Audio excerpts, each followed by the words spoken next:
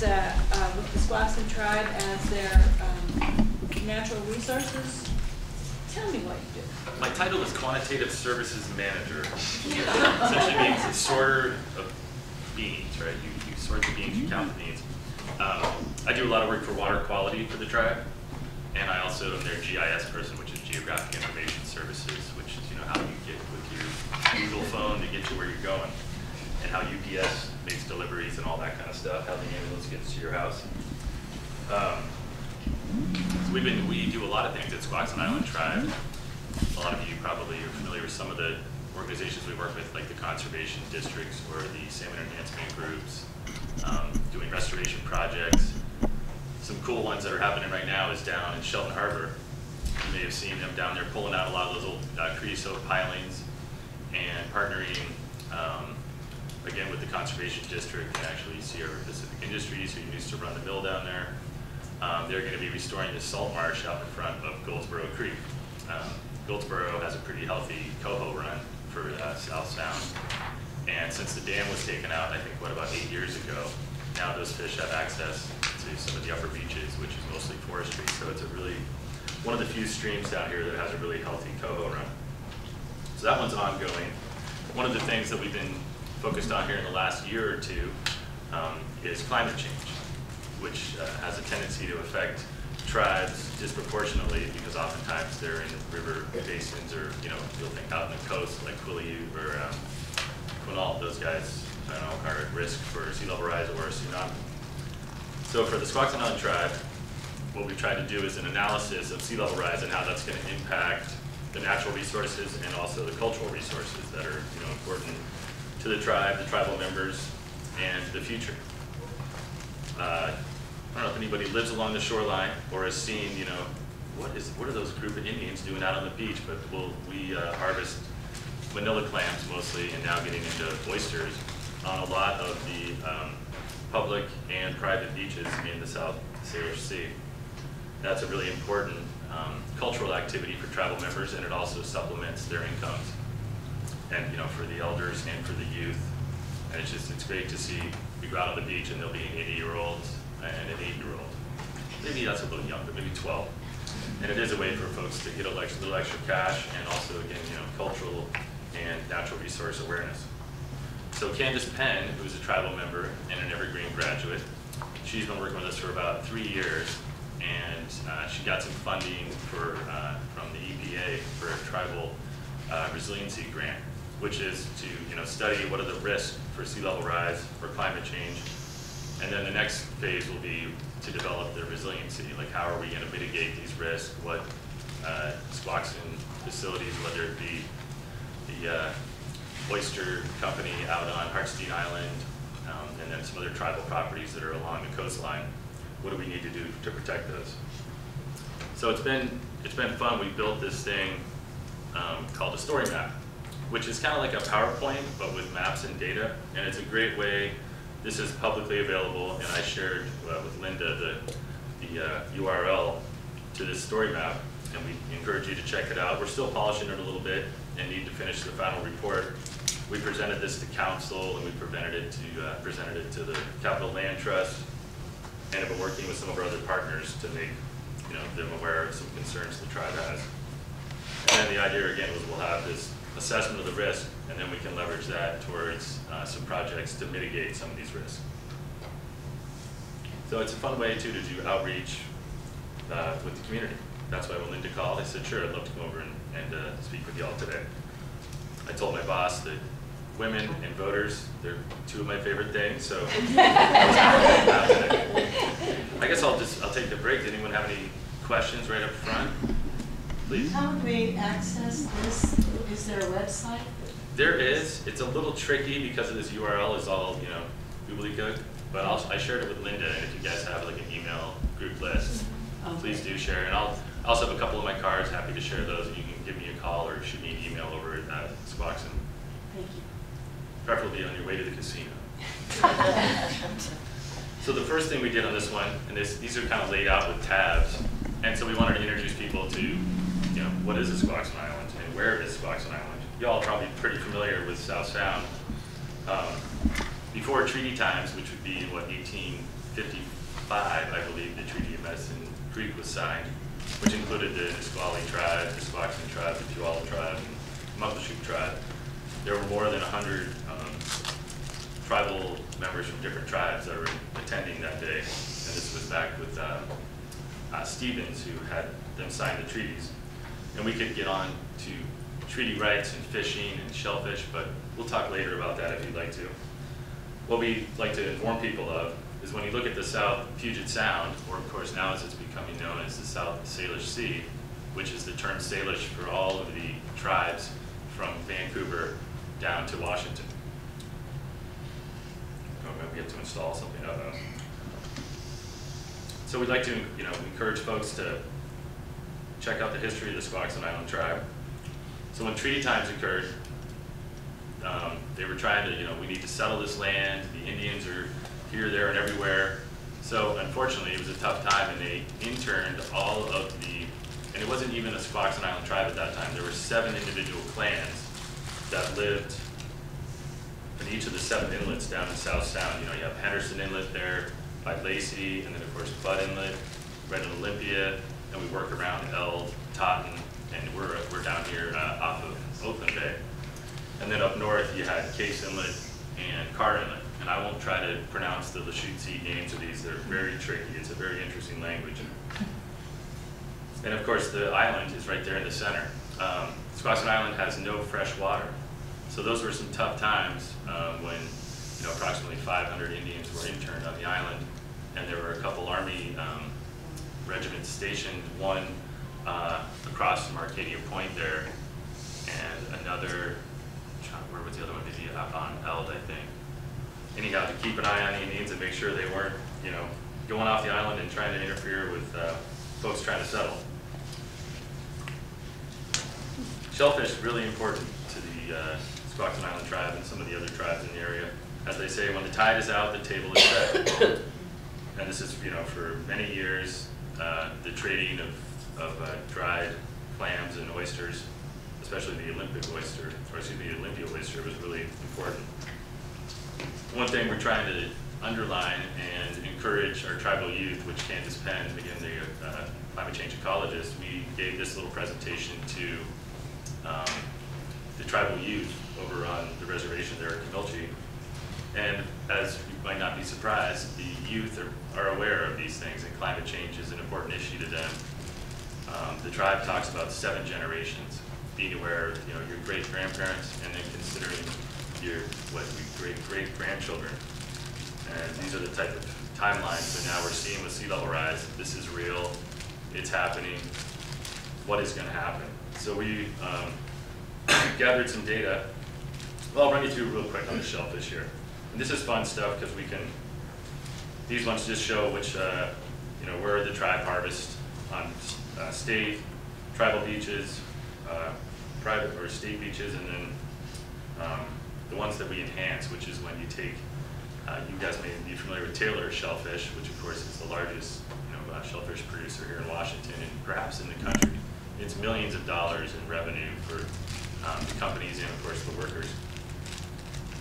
And we partner with Taylor also on doing some water quality sampling and making sure that the marine waters, there'll be a rain event, and anything that's in the streams will wash down into the marine waters. And if you get too much of fecal coliform, and what just happens, leaking septic systems, or too much wildlife right in a particular stream or farm animals, then that can impact the water quality and shut down a shellfish bed.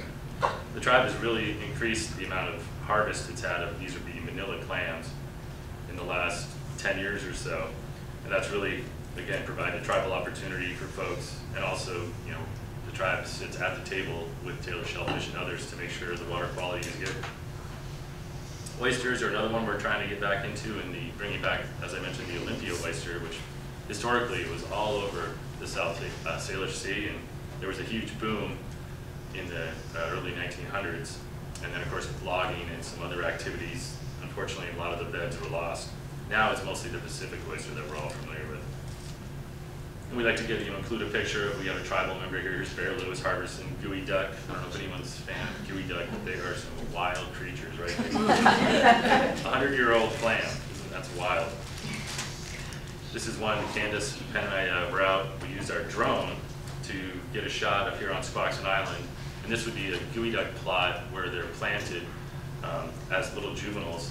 And you all have probably seen out on the beach those tubes. And you're like, what are all these tubes? Well, those keep, the moon snails or crabs off of the baby geoduck until they can establish themselves deeper down where they're safe from predators. So we've been doing a lot of enhancement on Squaxin Island.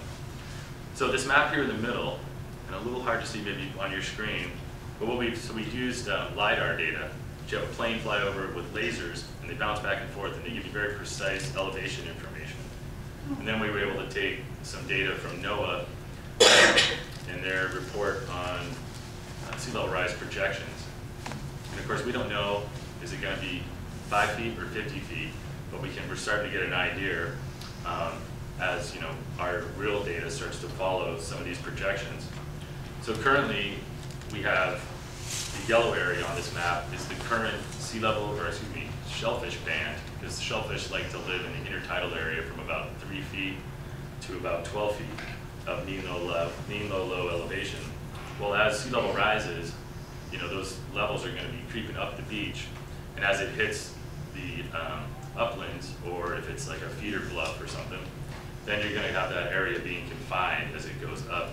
So you're losing area. If you have, what do we have here? I think it was, we're expecting to lose about 30% in the next 50 years.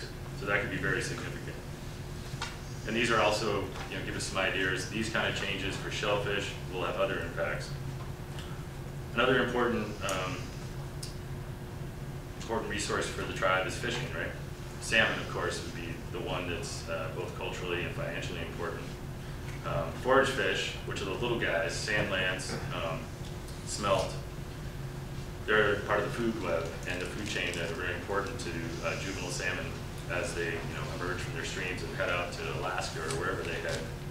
So we've been surveying, Candace has been out surveying on Squaxin Island to see where do these forage fish spawn, which areas might be important to continue monitoring, and make sure those forage fish populations are happy and healthy. Here's a picture of the sand lance and the surf smell. And in here we try to have other information that you could spend 10 minutes with this story map, or you could spend a couple hours, and we hope that it leads you to other information. If you want information on forage fish, you can go in here. Department of Fish and Wildlife, who we partnered with on this stuff, the forage fish part, they also are out mapping a lot of other areas and surveying. So we had a training they came in and trained tribal members on how to survey for forage fish, which their eggs are, tiny, tiny, tiny little eggs. So it's a process of, it's like panning for gold. You pan through to the smaller pebbles, and eventually you'll get some eggs, and then you get the microscope and try to identify what you've got. Here's a picture of Candace out on the beach doing one of her forage fish surveys. And of course, salmon. I don't know if you had anybody ever make it down to the first salmon ceremony over at Arcadia Point. Very good, yeah, that's always a fun event, right? It takes me back to my days when I worked at banquets, when we got 300 people who want fish immediately, we're out of fry bread. That's a really great event. That Arcadia Point out there is a really neat spot. Surprisingly, there is no tidal gauge in the South Salish Sea. The closest, real, what is the water level in the ocean? The closest one is Tacoma, and then up to Seattle. And something that we're hoping to partner with maybe USGS or NOAA to get a tidal gauge, a permanent one, installed somewhere in Olympia or Shelton Harbor. So for this project, we installed 2 temporary tidal gauges. One there at Arcadia Point, which is a spot right across from Squaxin Island. And the other one is at Shelton Harbor on Taylor Shellfish's Flupsy. Again, the Flupsy is where they grow the little baby clams. So we've been collecting that data, and it's been interesting to see how those predictions from Tacoma, you got to go through the Narrows. There's a lot of you probably know that 17-foot tidal swings around here, so that's a huge amount of water. So getting those better tidal predictions not only helps us track sea level rise, but also gives us a better idea of when should we be out on a particular beach to do a harvest. And then we get into the fun stuff, the sea level rise. Although, it's really not that much fun because it's pretty scary, right? There's really significant changes, big changes. City of Olympia has also done a sea level rise project, which I'll show you a link to theirs here as well. This is a fun one. that is the NOAA Sea Level Rise Mapper. And this is another app that I've just embedded within this one. But you can, everybody always likes to say, what's my house all about? So you can go in here and you can make the water level rise. If you want, let's check out Shelton, right?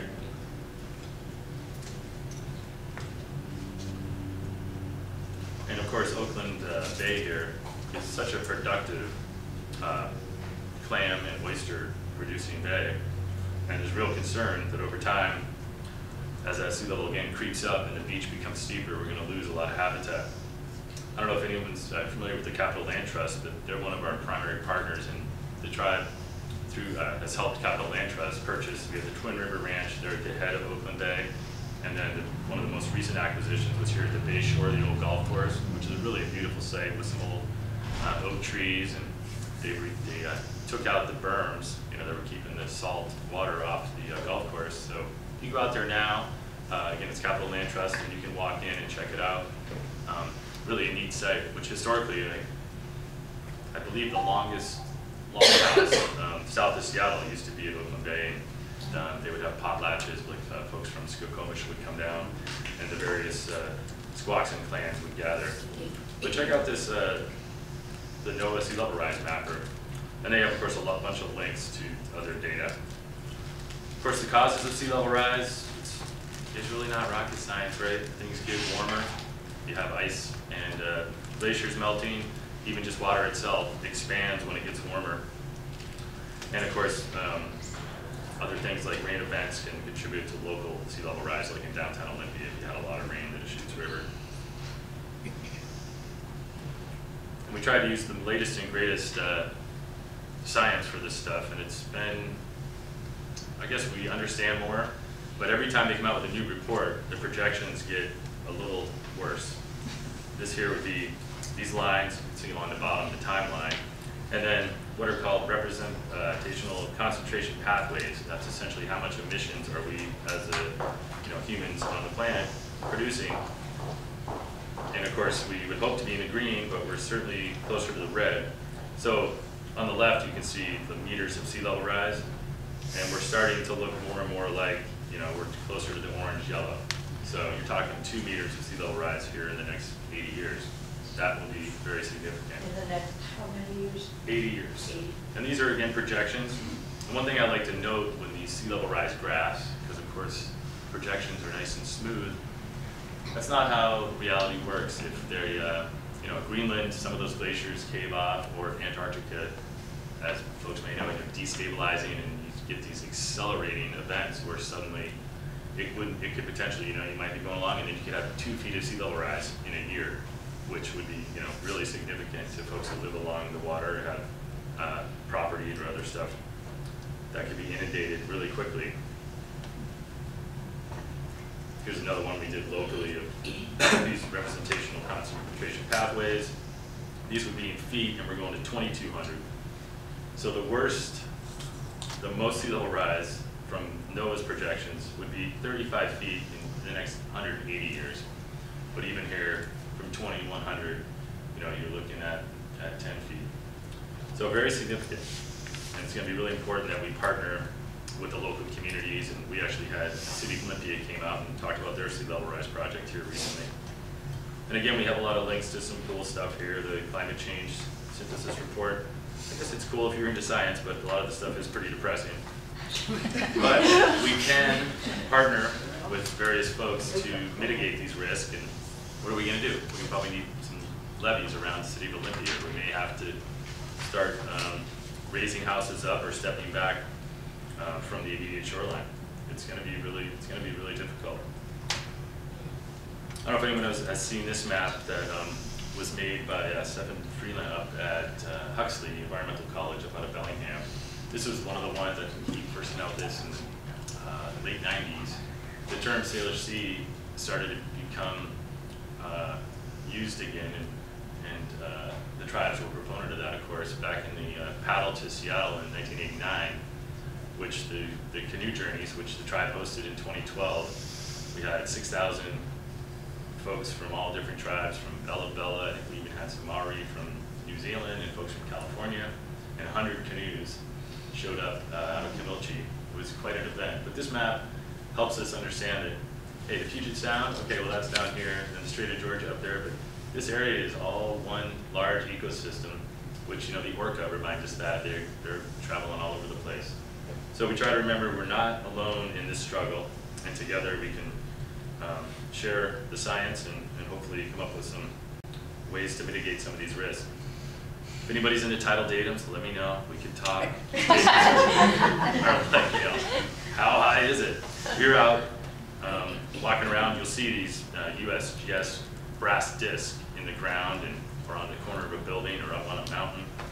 You know, back in the day, in the 1860s or so, right when they started doing these surveys of the entire country, which is a fascinating thing in itself, where they literally used chains from, I believe it was in the middle of Kansas, I think it was Kansas, Iowa, and literally leapfrogged their chains across the United States. And amazingly, they're incredibly accurate. These benchmarks allow us to go out with a GPS unit, you know, talking to satellites, and get a very precise elevation. We went out to Squaxin Island and we had a surveyor help us with this, but establish the beach profiles. Because again, as we see sea level rise creeping up, we expect beaches to become steeper, or there may be more erosion, or a change in the actual pebble size or substrate of the beach, which can affect clams and forage fish. When you talk about datums, you know, again, you're talking about mean low tide, mean high tide, and those things are different for different areas. We generally have immense tides. Yeah? I've heard a lot about Olympia and the way it's going to be inundated by the rising sea levels, but what about Shelton? Yeah, it's going to be significant. Let's take a peek. This is why I love this this NOAA mapper. And the NOAA, like I say, LiDAR data, which is the plane with the lasers.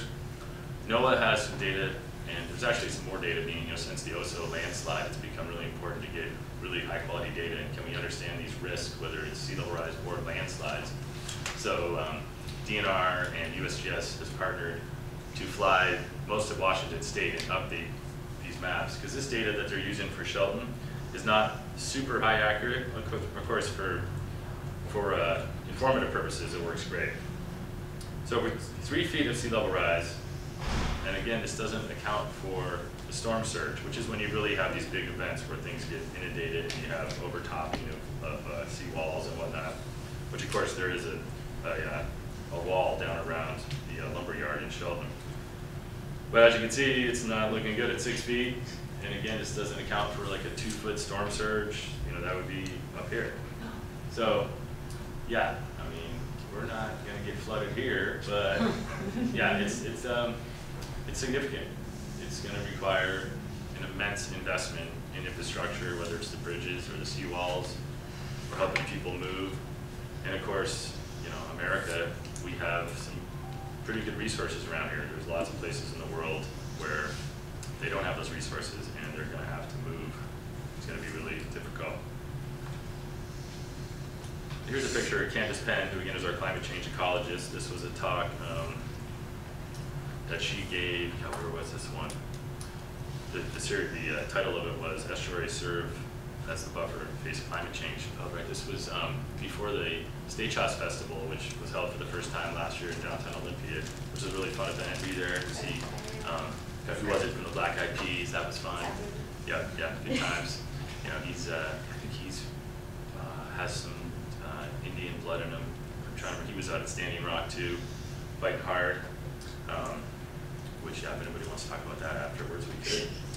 Pretty amazing when you're spraying protesters down with pepper spray for just protesting. Thought this was America. But this is neat, where you can actually embed a video. You know, again, you can spend 2 hours with this thing or just 20 minutes. This is one from a City of Olympia sea level rise mapper that, you know, that hits home. Hey, I go to the farmer's market, where am I going to get my vegetables? One thing that's going on in downtown Olympia, happened last year, was the Port of Olympia approached Squaxin Island tribe and the Nisqually tribe, Billy Frank Jr., who a lot of you are probably familiar with, who's, you know, a real hero and a real warrior and a real honorable gentleman. He's been honored with a trail that goes from the Children's Museum out to the what's Hearthfire restaurant there, or there's a little park right at the end, which is actually where the Squaxin Island canoe journey landing was when the 100 canoes came ashore, or welcomed ashore. So this one brings it home. You know, this is how high it's going to get. We need to do something. If you get a chance, go check out the Billy Frank Trail, where we've been helping get ready to put in some interpretive signs that talk about the Nisqually and Squaxin cultures, and I've been working on some environmental panels, and another idea I have is to put a sea level rise pole down there. These have been used in different communities around the country. You have a pole that says, here's 2 feet, you know, here's 4 feet of sea level rise, and that really can bring it home. We're standing here and I'm gonna be underwater in some time here in the future. This was a cool panel that's now up on the gym over at Camilchi at the Squaxin Reservation, with the 4 seasons and some other cultural stuff that the kids made, and they really did a great job. Again, engaging with the youth is the most important. That's, you know, when your kids are nagging you about the recycling, get it right, Mom. Then we have a couple we linked here, the Seattle, the Olympia story map.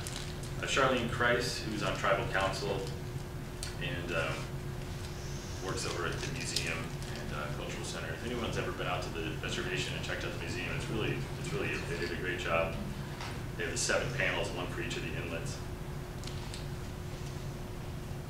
Oh, and I should mention on the presentation that Candace gave, we also are partnering with SLAM, who are the folks that are looking to take out the dam down there on the Deschutes River, because of course Capitol Lake, not much of a lake, and as an estuary, I'm from Maine. I grew up like near the mud flats, and to me that's the smell of, you know, a functioning and healthy ecosystem. And I think if we can get the dam out of there, lose the lake, even if we have a small little reflection pond or something, but turning that into an actual healthy ecosystem will be good for salmon and for shellfish and water quality.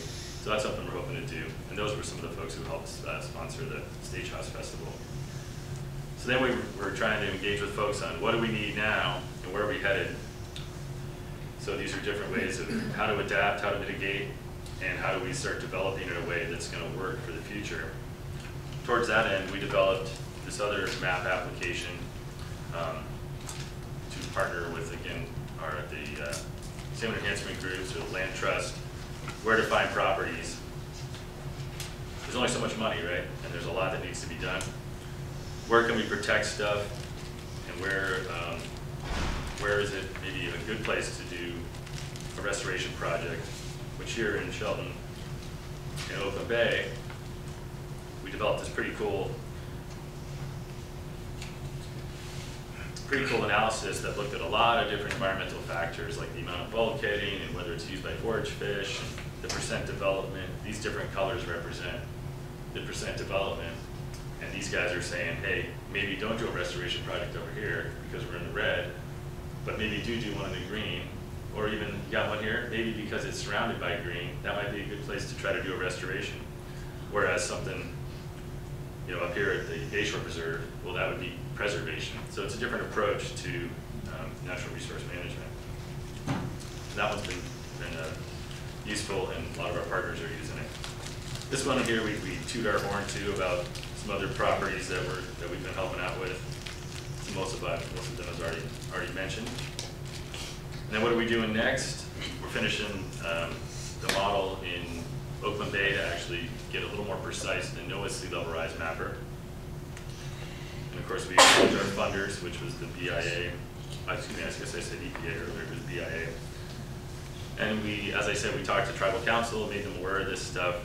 And now that we're more aware of the risk, then we start, how do we adapt, and how do we mitigate these risks, and how do we plan for the future?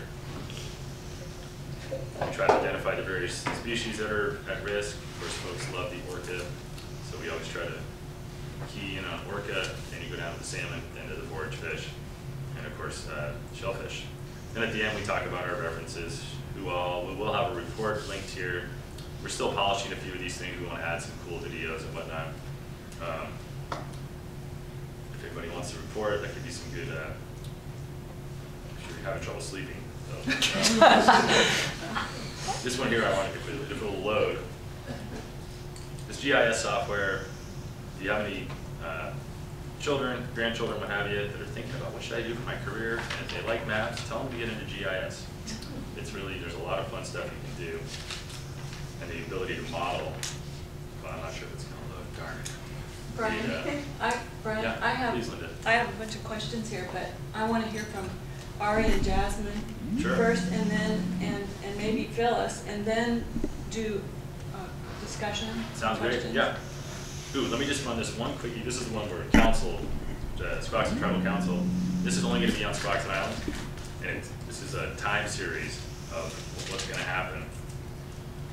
So we're stepping through time. You can read that there 2040, 2050, and you'll see the water start to creep up.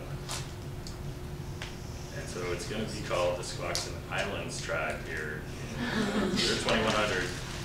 And these, again, is just at high tide, not accounting for a storm event. So by 2150, the island is islands every day at a high tide. And then by 2200, there's going to be 5 islands. So scary stuff. And we will be using, it's a pretty big area, but we want to do this exact modeling for the entire South Salish Sea, so folks can, of course, say, where's my house? And I think that's it. Yeah, please do. Hit me with the questions. No, let's have Ari and Jasmine, and then can we do your questions? Of course. All right, Jasmine, please. So these girls are from the Sunshine Movement Hub in Olympia, which is a huge movement across the whole nation. And I'm just going to let you guys tell about what you do. Sure. We have a presentation actually. Oh, Yeah, good. we do. Would you guys like to? Yeah. Please. All we have to do is it's just it's a tab. Sweet. Go for it.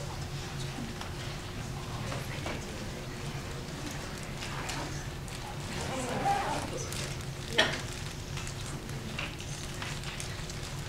So, I'm Jasmine McLean, and this is Ari Simmons. Just a little bit of background information. Ari and I worked together and established a relationship with one another during the Initiative 1631 campaign. I was a volunteer, and Ari was the 1631 organizer for Thurston County. So after that sort of unsuccessful campaign and disappointment that we experienced as a result,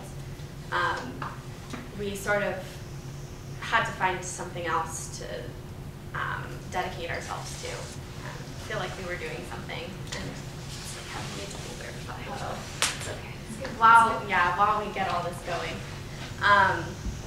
So one of the things that we really resonated with was the Sunrise Movement. It was after Alexandria Ocasio-Cortez was elected into Congress, and the Green New Deal was sort of being talked about. It was really invigorating. So we have a presentation that we developed for everyone. I actually have it on my computer too. So we can have something to actually talk about here, instead of just hearing me ramble on. Hi everyone, my name is Ari Simmons. I know some of you from Initiative 1631. I was the field organizer for that initiative for the county. I also just graduated from the Masters of Environmental Studies program at the Evergreen State College. My thesis concentrated on small and medium-sized city climate action plan creation and implementation. So seeing cities that are comparable in size and in populations to Olympia to help inform their climate action plan, which I've been sort of volunteering and helping to do. I also work with Thurston Climate Action Team with Tom Crawford and Barb Scavesi as their assistant. And I'm helping to plan the South Sound Climate Action Convention, which is going to be April 13th. I'm also Helen Wheatley's Port Commissioner Campaign Manager. So I do a lot within the community in Olympia. It's really an honor to kind of branch out and be in a different place, I think for Jasmine too, to meet all of you amazing ladies in the room with the League of Women Voters here in Mason County.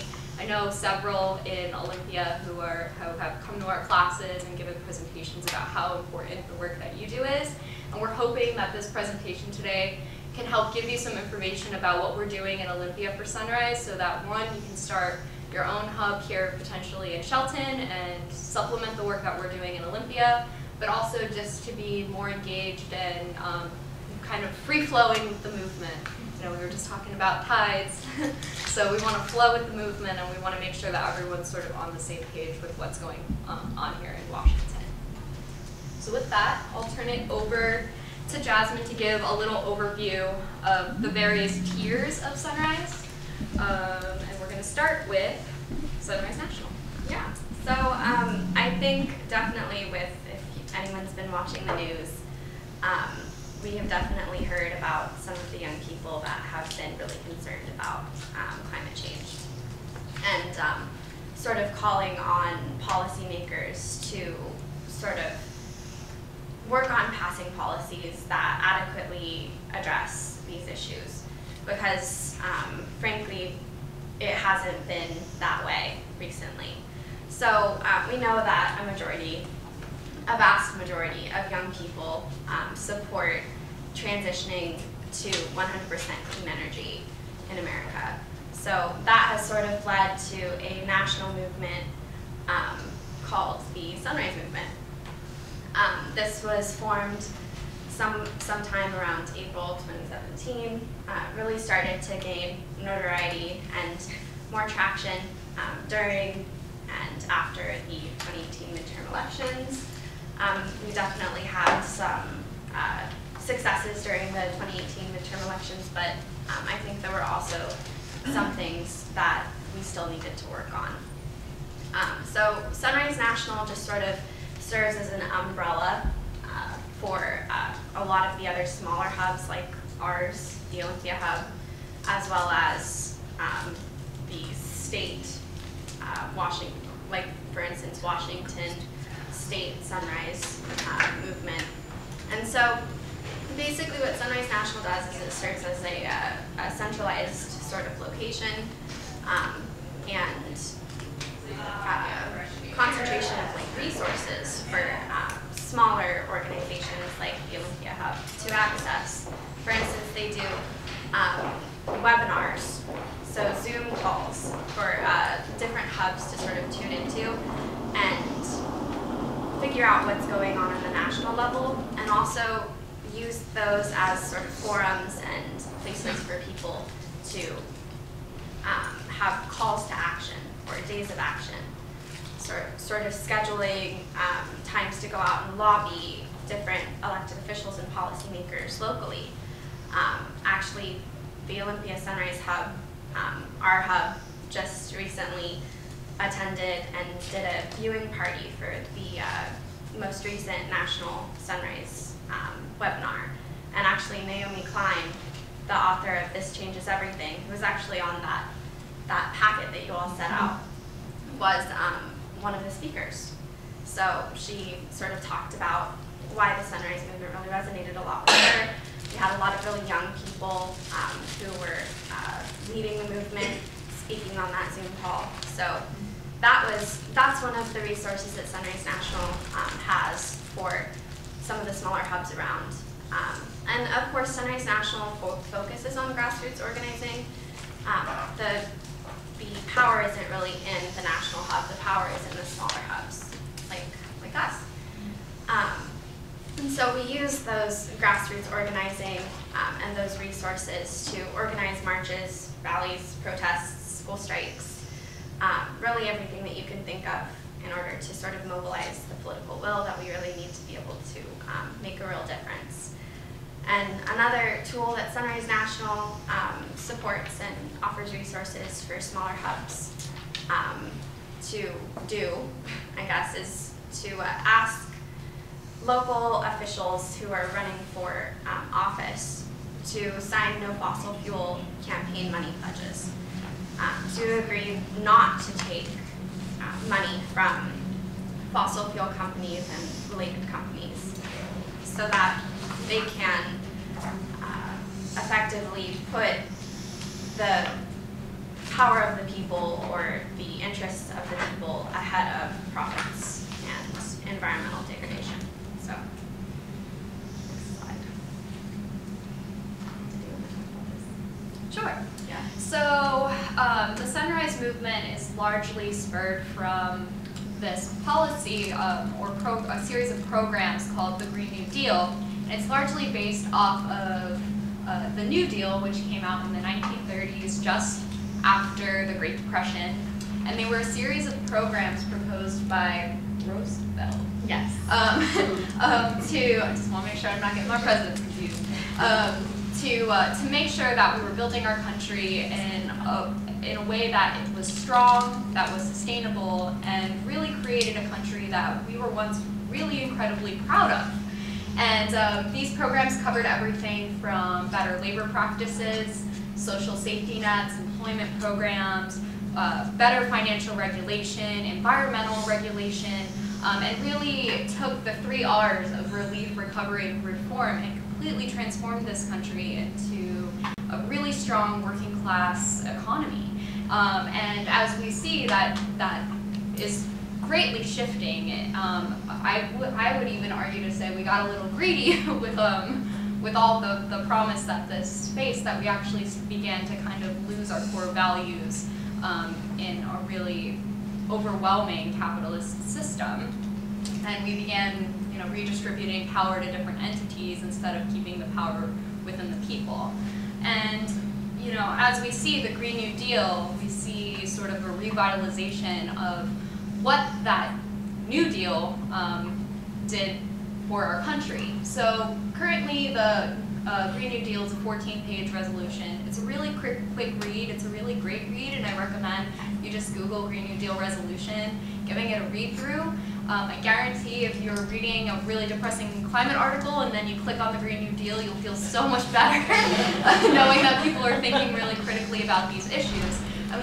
In just 14 pages, it encapsulates the exact and precise change that we need on a massive level. But it really shows that people are thinking really critically and that we can develop strategies and plans and tactics, both nationally and within our respective communities, to address the problems we face and meet the urgency that we need.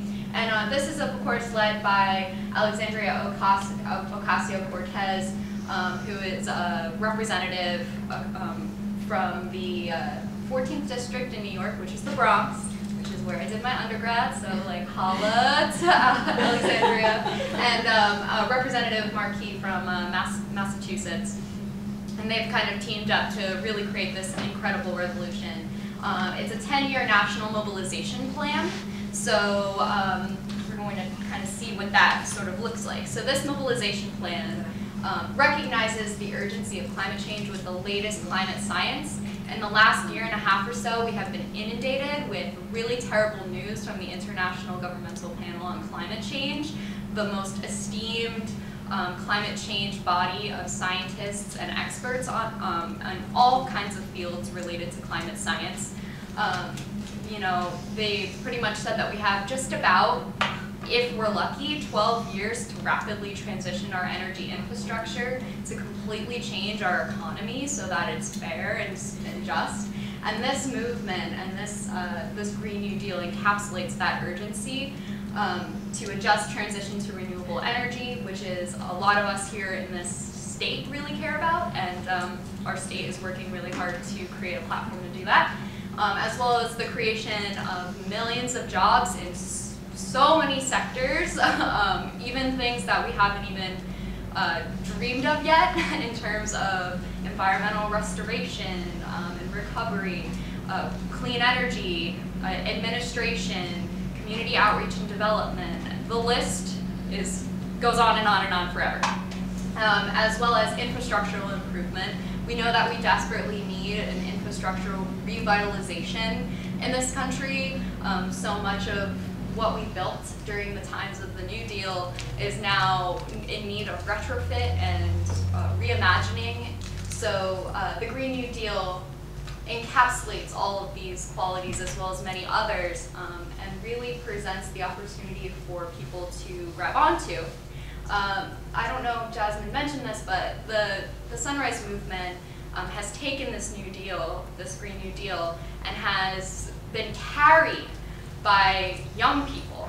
The Green New Deal is a youth-led climate movement And we saw on March 15th exactly how strong the power of the youth can be in expressing this movement and expressing the importance of having a habitable and livable future, not only for our current generation, but for generations to come. And in essence, what's been happening is that their future is being stolen from them. You know, you were just talking about timelines within 10 years from now. But, you know, if a 12-year-old is standing here in 10 years, you know, she'll be 22, and then in 20 years, she'll be 32, and, you know, this is very much within her time growing up and developing that this is going to be happening, and as well as ours. Much of our, you know, adult life will be spent dealing with these issues. So it's really important that we're addressing them now, and we're encouraging youth and empowering youth to take this message forward. So Washington, this is a fine slide. We didn't really get that far. In our, yeah, it's fine. This is perfect.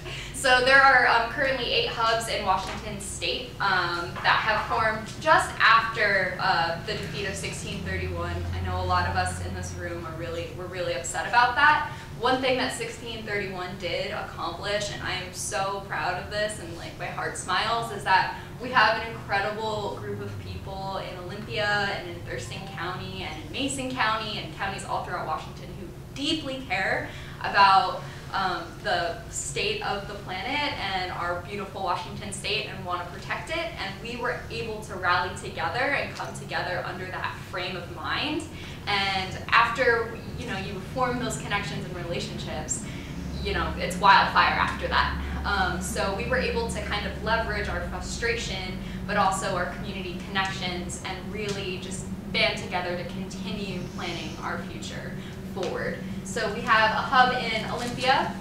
We work really closely in Olympia with the Tacoma hub, as well as the hub in Seattle. There's a Grays Harbor hub, there's a Spokane hub, and a Vancouver hub, and probably a lot of other ones that are Wall Hub. Wall Hub. Olympic Peninsula Hub. Olympic Peninsula hub, all of them. I don't know if we hit them all, but yeah, we have a lot of them. We're popping up all over. And hopefully there'll be a Shelton hub or a Mason County hub that we can coordinate with. So altogether, we have certain tactics that in Olympia and in Tacoma in particular we're really focusing on. And these 4 things have been sort of at the forefront of our priorities. It is important to keep in mind that Sunrise is a 100% volunteer organization. And as I described my job interview, my job stuff, you know I'm a busy person. So a lot of us in our hubs just do what we feel that we have capacity to do at the moment. Youth are really busy. They have very busy lives and obligations. But we really focus on these 4 things when we get together and kind of plan things. We also do things in different, like respectively in different time frames. So where I am helping to plan a march right now, Mason often plans the lobbying events. So we kind of divide and conquer in as a strategy instead of just planning all things together. And we individually do what we feel is in capacity, that we have capacity to do, and then bring it together under the larger frame of our organization. And we are working on our leadership structure. Like I said, this was formed in, you know, shortly after 1631. So we are still in a developmental phase in Olympia, and welcome any kind of constructive feedback when it comes to organizing and things like that, as well as welcome your presence in joining us for this. So in terms of lobbying, we've had 3 days of action where we've gone to Representative Denny Heck's office in Lacey and have asked him continuously to support the Green New Deal. You know, his legislative assistant, Dallas Roberts, is really wonderful, and he always takes the time, the hour and a half or so that we're there with our signs and we're singing with the Raging Grannies to listen to us. They're wonderful. They actually wrote a song called The Green New Deal. I don't know if you've heard it yet, but it's really charming and amazing. you know, Danny Heck has continuously said that he supports environmental reform and legislation and still has not signed on to the Green New Deal yet, but we won't stop until we hear a definitive answer from him. And he is our congressional representative, so he has to, you know, we have to hold him to the standard of supporting this. And then marches and rallies. So this is something that we are all kind of working on incorporating. I, for Sunrise Washington, am helping to plan a youth climate rally with Washington Environmental Council, Our Climate, Plan for the Planet, as well as many other organizations. I'm helping to kind of have a Sunrise presence and engage and educate what the Sunrise movement is and incorporate youth engagement into that. That's sort of my job, working with Sunrise on this rally. But we try and individually work on these opportunities if we have the time to do so. And then strikes and protests, you know, like Robert Marino, who has 2 really young boys now. He has been organizing a lot of the strikes. He organized a pretty small one in Olympia on the 15th for Youth Climate. He said without any real organizing for it, he was able to turn out about 50 people, which is pretty great for not having a lot of time to plan an organizing event, as well as grassroots education and outreach. So we have a number of meetings where we discuss how we want to expand, how we really want more youth to join our movement. In Olympia, it's a little environmental activism is a little saturated with some of our elder folks, which is amazing, and we need that support, but we really do want a stronger body of youth to work in congruency with some of our older activists and to learn from our older activists. So we are working on that. Jasmine, do you want to add anything to that?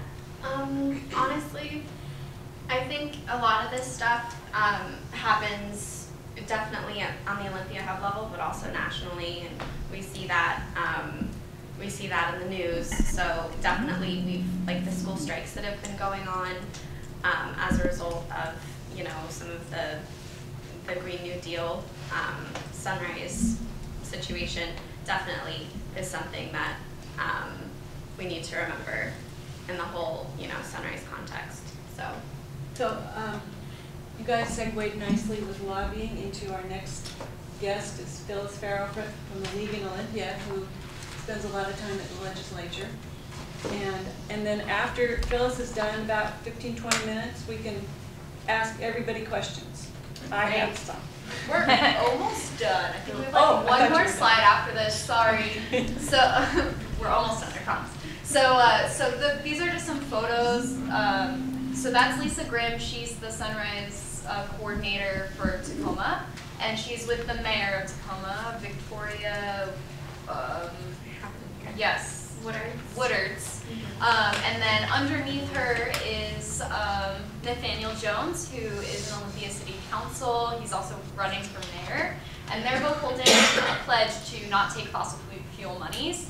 One of the biggest things that we're trying to do is highlight those who are elected to take money from fossil fuels, or utilities who still rely heavily on fossil fuels, and ask them to sign a no fossil fuel money pledge to get our money out of big oil. And then up in the corner, we have a beautiful "You Need to Be Brave." We're telling Denny Heck at City Council that he needs to be brave and actually support the Green New Deal. And that's myself and Mason, Rolf, and several other really beautiful Olympia community and Lacey and Tumwater community members. And then underneath that is Tacoma preparing for, a group from Tacoma preparing for the climate strike. And if you haven't gone on New York Times or to like see the photos of the international movement and the international climate strike, I mean, I broke down for a good 20 minutes just crying because it's just so powerful to hear children speak about climate issues. It's amazing. It's really powerful. And then these are a set of principles that Sunrise embraces. And we just encourage you to read through them really quick. If you find yourself or resonate with any of these particular principles, like, we encourage you to participate in Sunrise. You know, we are nonviolent in word and deed. We are Americans from all walks of life. We grow our power through talking to our community. These are all really powerful things. You know, we take initiative, we embrace experimentation, and we learn together. We shine bright. We stand with other movements for change. These are all really powerful things. And here's your opportunity to get involved with Sunrise and with some other really incredible people in the community. So this evening, tonight at Mud Bay Coffee at 5 p.m., we have a youth engagement meeting. This is where we're going to be brainstorming how to incorporate high school students and elementary students into the movement. We have a general meeting Tuesday, March 26th at the Mix 96 studio downtown. That's our meeting space. And then on Thursday, April 11th, we have a youth climate rally and networking. This is the rally that I'm helping to prepare. It's going to be really great. It's a free event. If any of you have children, well, please bring them. It's going to be a really amazing opportunity to bring everyone who's was at the climate strike together to network with one another and talk with one another and strategize and organize and learn from us organizers. All kinds of really fun stuff throughout the day. And then, of course, our South Sound Climate Action Convention, which this year is going to be at Olympia High School on April 13th.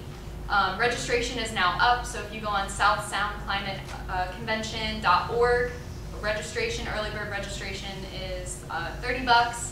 It includes your ticket, lunch, refreshments throughout the day, workshops, sessions, speakers, a reception, a play, all of these amazing things, and it's going to be a great day. And Thurston League of Women Voters is a major sponsor, co-sponsor of this event. Yes, League of Women Voters is very much participating in that. All right, great. We can encourage our grandchildren. Yes.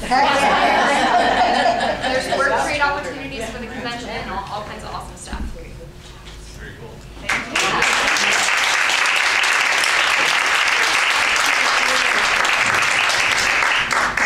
Well, thank you for that. And my name is Phyllis Farrell. I'm the Washington League of Women Voters Climate Issue Chair, and I'm not a climate scientist or an expert.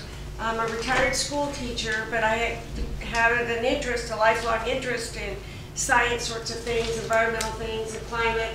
So what I do is I pull together information from people that are more expert than I am and try to pull it together and utilize the vehicle of the League to advocate for policies and strategies to address climate change. I'm preaching to the choir here. You guys have had a couple really good presentations, I think you all know, but I've got a few handouts. Take one if you want, pass it on if you don't. But I'm going to start off with the League's position on climate change. And as most of you know, the League's nonpartisan. We focus on issues, and we get our positions from the national position on climate change, and then our state policy on climate change. Those are online. Most of you are probably familiar with that. But any bill that we look at to decide whether or not to support or oppose has to be based on the League's position. If the League doesn't have that position on that topic, you know, we don't engage with it. But the first handout that I'm passing around is the issue paper that cites the League's position. You know, that the League believes that climate change is an important issue, a national security issue, and requires immediate action. That's why the League endorsed Initiative 1631 that Ari talked about. That was the carbon fee initiative, because the League also advocates putting a price on carbon. Carbon's the problem. I think you all know that, carbon dioxide and some other greenhouse gas emissions. And the League supports strategies to reduce greenhouse gas emissions. So I have on the back page of that issue paper, what did I do with my own here? The back page of that, the updated web page for this week. And these are the bills that we are actually supporting I don't have any on there that we are opposing, but the major issues for the league to address climate are reducing greenhouse gas emissions, clean energy, and that is Bill 5116. The House Companion Bill did not survive, but 5116, and it's on here on the back. Clean transportation, so we're looking at bills that require cleaner fuels, and supporting electric vehicles, and funding the Governor's Bill 5971, which is a budget bill, calls for a carbon fee to help with transportation funding. Okay, so our major issues are clean energy, efficiency in buildings and appliances to reduce water and energy use, getting nasty pollutants like methane and hydrofluorocarbons, reducing those emissions, and reducing food waste. And I've got these on here. 1114 is reducing food waste. I was a little surprised to learn that food waste, besides being wasteful, is a major greenhouse gas emitter. So we all need to do that. So I've got on there the bills, and if you are so inclined, most of you get the newsletter, the weekly newsletter from the league. Okay, and you can click on those bills, and I've got here when some of the hearings are. For example, let's see here, 1110, that's like greenhouse gas emissions with transportation fuels. That's got a hearing on, what's today, Tuesday, Thursday. So, and I've got it on here indicated in the Senate Environment, Energy, and Technology Committee. If you're so inclined to notify your reps to support that. 1114 on food waste, that's also Thursday. 5116 has that's the clean energy one, has a bill or a hearing on the House Finance on also lots going on Thursday. And there's another one that we are also supporting, and Amy has been involved with as well, 5489. That's kind of an environmental social justice in terms of environmental issues. So we kind of have coordinated on that, and that's got a hearing this afternoon at 1:30. So I meant to get there this morning and sign in, but It's an action alert on my page. okay. So hopefully people okay. will click on that. All right. So that's kind of what the league is doing. There's another handout going around that also summarizes other environmental issues. Let's look at this one right here, the one that has the little graph there. Most of you all know that greenhouse gas emissions and carbon emissions have gone up. I mean, if anyone's not sure that's climate change is real, that's on the front of this. But on the back, it has some nice little graphs, and with the emphasis, most of us here, are worried about our grandkids' future. So that's why we're doing this. And I meant to say earlier how heartened I am by young people.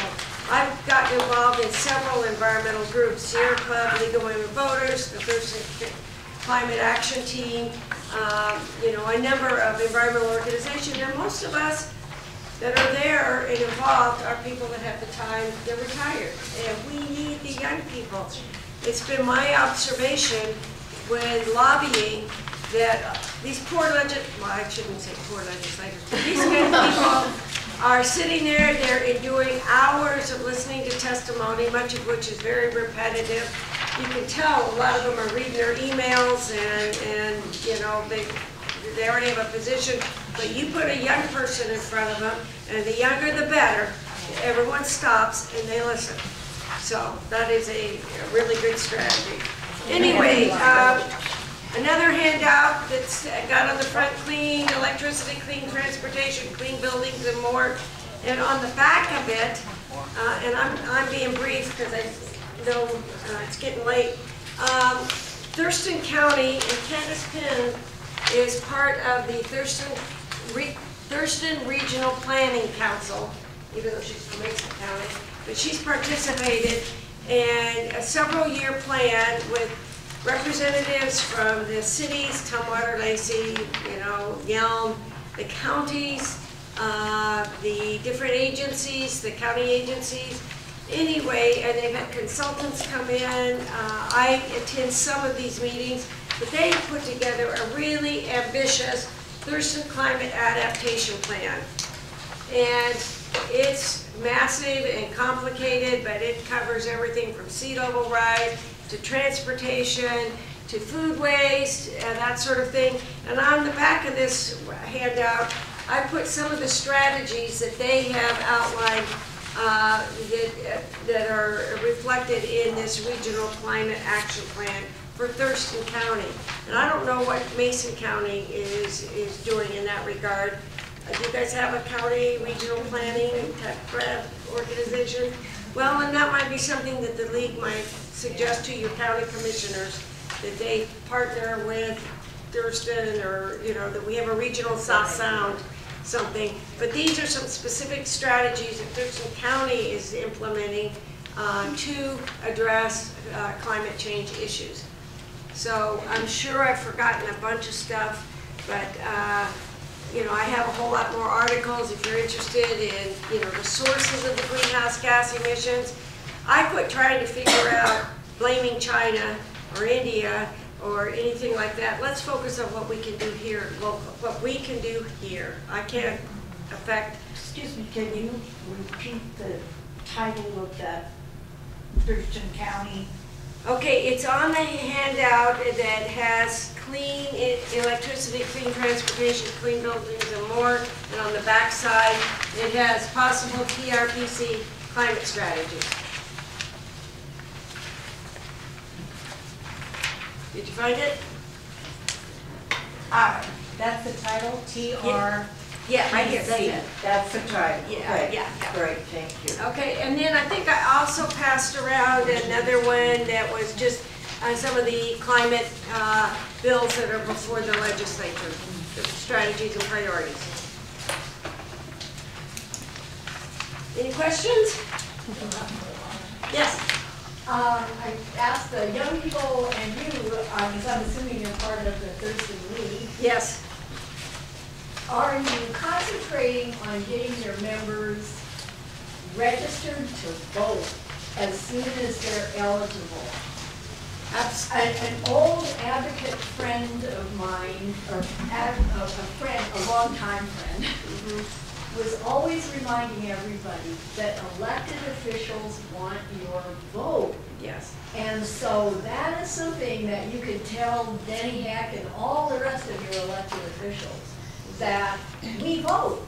And the more you can make that visible, I think the more they'll pay attention. They do pay attention to young voices, that's true. Mary Hall, our county auditor, has been very active in expanding voting opportunities.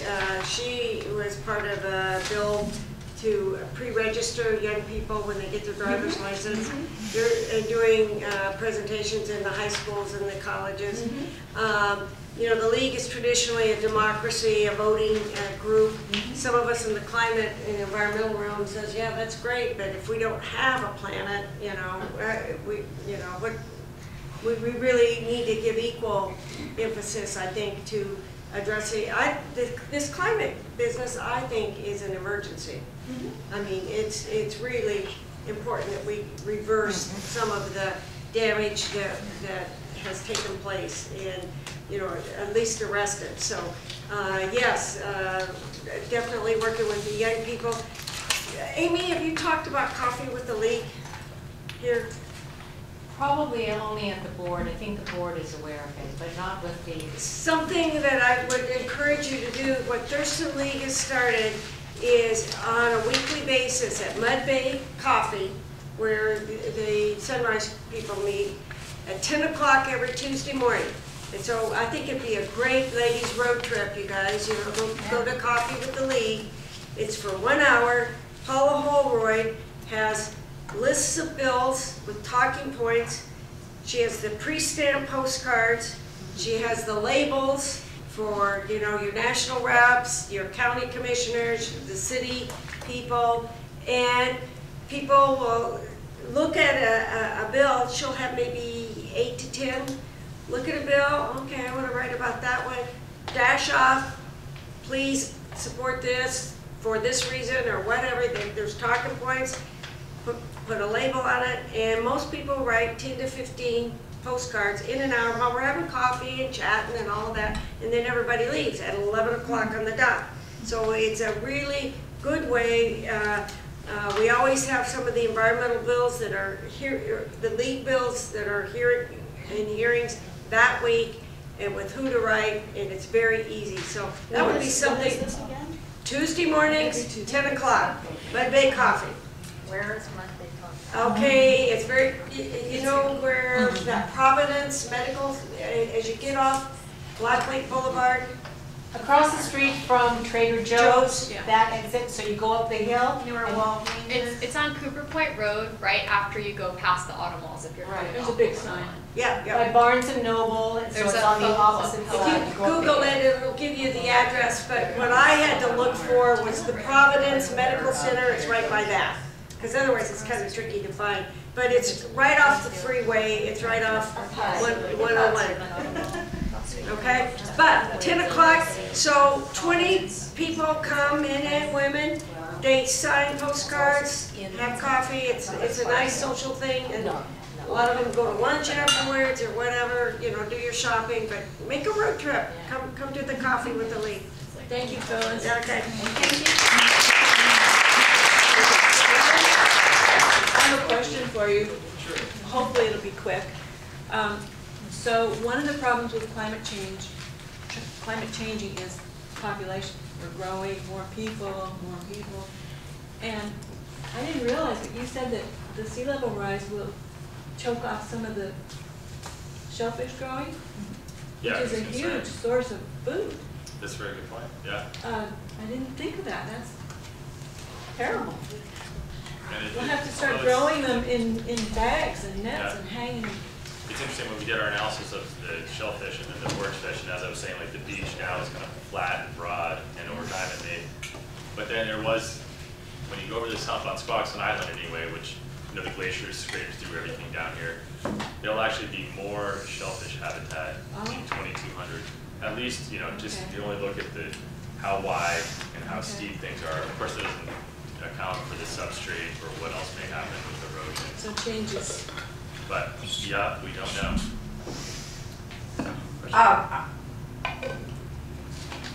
I just wanted to say this, just as an announcement. Please.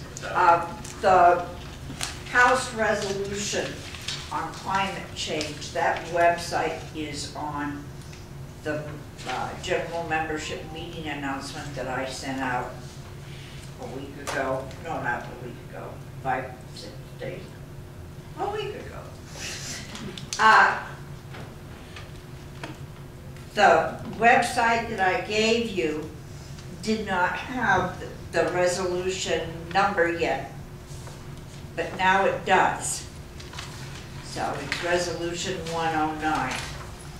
I also wanted to tell you that if you go to the reminder announcement that I sent out yesterday,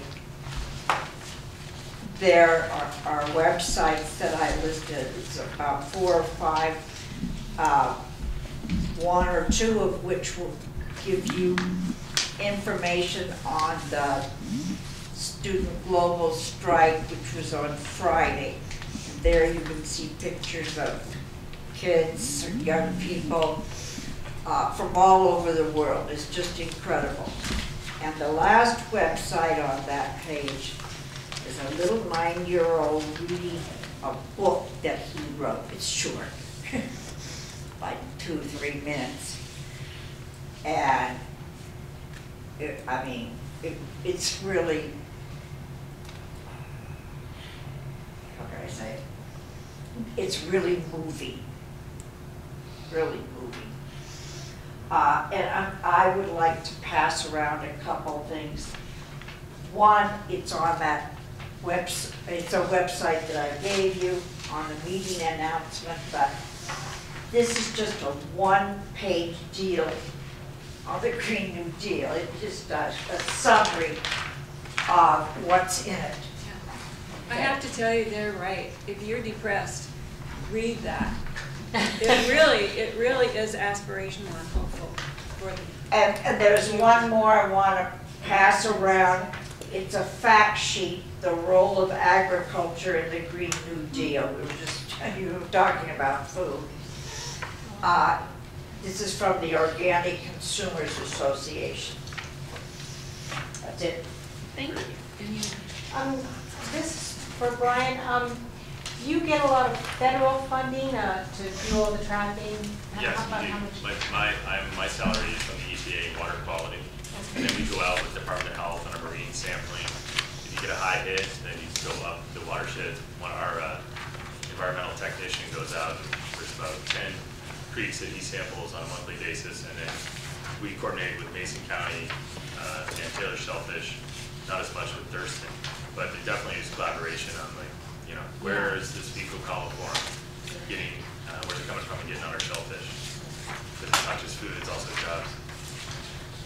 When you talked about mitigation of Oakland Bay, I wonder how the existing pollution and years of dumping into that area So is some of that was dredged. wound in.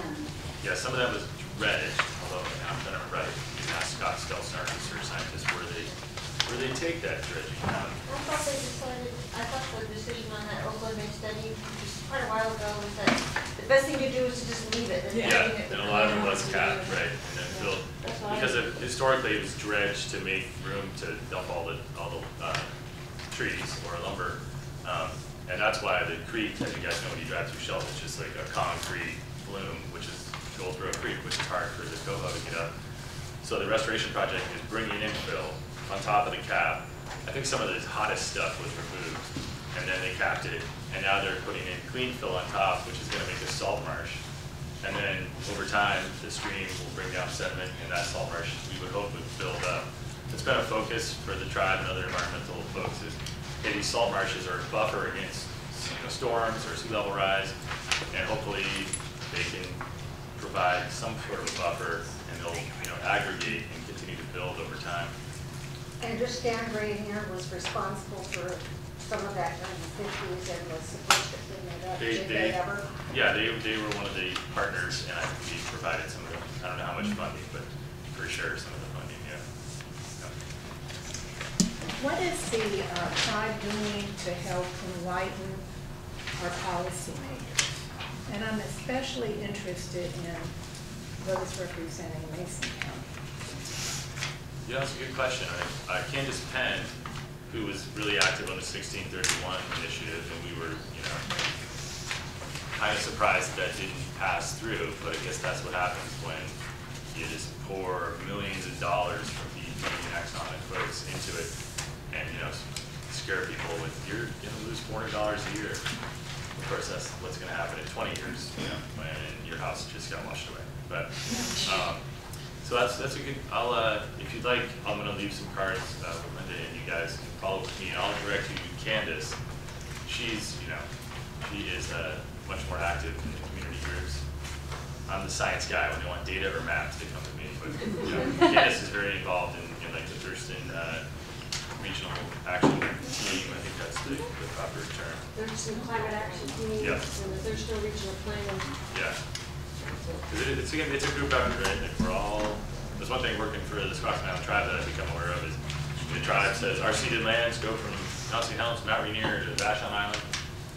All these communities are within the ancestral lands of not just the Squaxin, but the Nisqually tribe. So coordinating and collaborating is how we're going to solve these problems, regardless of who's, at fault. It's all of our responsibilities to improve these things. Yeah, I have a question on infrastructure. We don't talk about it a whole lot, but it seems like the Highway 1 going from Mason County to Thurston County is going to be inundated. There'll be a tunnel someday, right? Yeah. You're so right. You're so right. I think even at a really high, the spring or the neap tides, now it's not much more than a foot or two below the bridge there, Kennedy Creek, yeah. Yeah, And and that's the infrastructure stuff that has been touched on. the Thurston League has been doing a series of water forums, but David Trout of the Nisqually Tribe at the first one talked about the necessity because of sea level rise and flood risk of raising I-5 from DuPont there to, well, there are two plans. One across the valley, the Nisqually Valley there, putting it on piers, evidently which was what it was supposed to be in the first place. And then there's a stretch to Tumwater, but there's a big flood risk right now with it. And to restore estuary function as well, to help salmon recovery. Yeah, I mean, that begs the question for me is like, there's so many, like you young ladies were saying about things we can't even begin to imagine. I mean, like we're addicted to our cars and we're in our cars, and it seemed like it would be so much simpler to get a transit system that was dealing with some of these issues in a bigger picture way. And then we were talking about the farming, because lots of the low-lying area is going to be covered with water, likely, and that's a lot of our farmland. So And then the other elephant in the room, in my mind, is like a lot of immigration is happening because of the climate change, because people are living in places are unlivable for a lot of reasons, probably climate related. So I'm feeling like there's a lot of things that just like using less plastic and, getting our energy straightened out, those are all good things. Getting the water cleaned up, that is really important. But there's a lot of things that are so big. Inertia is a very powerful force, right? Everyone's got Well, I got 401k, out of bed to we're all come here invested. today, so that was something. There's a question over here. Please, sir. So it's kind of a follow-on question about legislation that we were just talking about. Yeah. According to the Washington conservation voters, our representatives in our district here, have some of the worst environmental voting records in the state.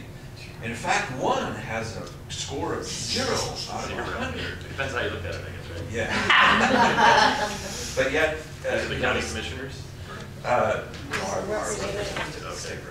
Okay.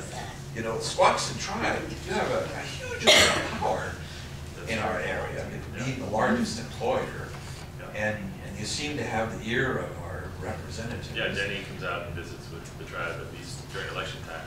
Yeah, and others in our Yeah, district. it's So pretty solid. is there some way that you can kind of bend the ears of some of those representatives that have these terrible environmental records to Yes, listen to the I'll quote Squaxins? Billy Frank, sue the bastards. That That doesn't work, just outlive them.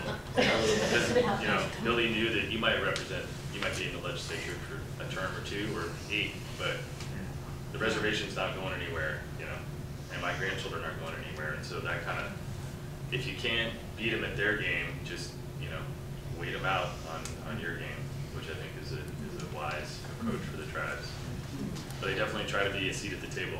So I'm not talking about Danny Hack, I think he listens to us, but the tribe also They're just running supports. re-election all the time, right, with 2-year terms, it doesn't really make sense, but, Or state rep.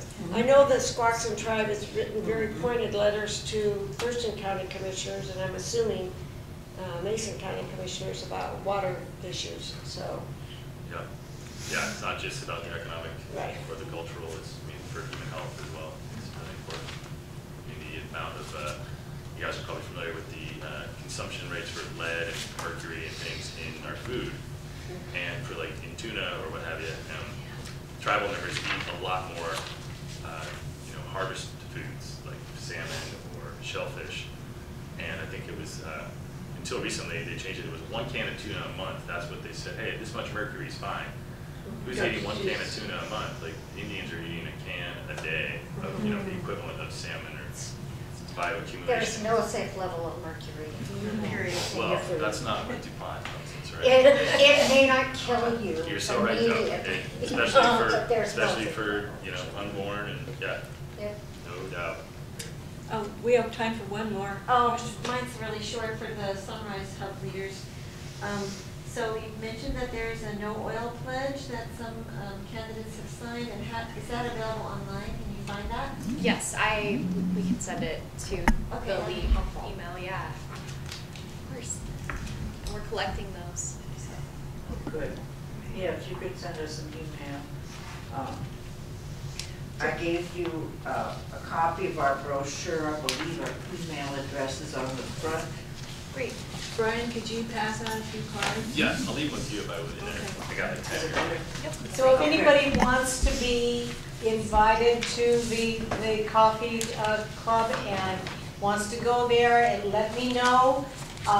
You've come a few times, haven't you? Oh, sure, yeah. I know about this, that's how I passed it on a little bit, but I think that we need at least a volunteer or two to do this on a weekly or even monthly basis, because especially now is really important, because now is when we have the voice to, to send our legislators our opinions. So I think we should do this right away and get busy going over there and at least.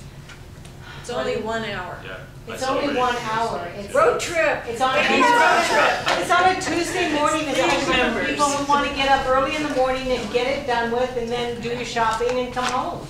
It's really, it's a good idea. Make a day of it. So email me or whatever you want to do, and let's do this. Thank you. Thank you to our speakers, Phyllis,